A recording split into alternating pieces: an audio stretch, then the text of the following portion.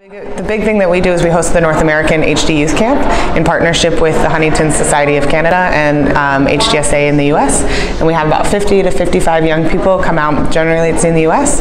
It's totally free of charge, and we spend 5 days talking about HD, giving young people a break from some of their caregiving responsibilities and having a ton of fun. Swimming, rock climbing, ghost stories, all kinds of stuff. Yeah, and it's the first place where HD is the most normal thing about everyone there, and they don't have to explain what it is. They can come just start talking and everybody gets it. You know, they come in 50 strangers and they leave family. I mean, within hours, they know more about each other than probably a lot of their friends do back home, and they've shared some of the most raw and organic pieces of themselves, and it's just amazing to watch them grow throughout the weekend and then reconnect with them at things like this and see how they're doing and how they're getting involved back home, and how just one weekend or 5 days really helps sort of, you know, give them some tools to navigate the HD journey.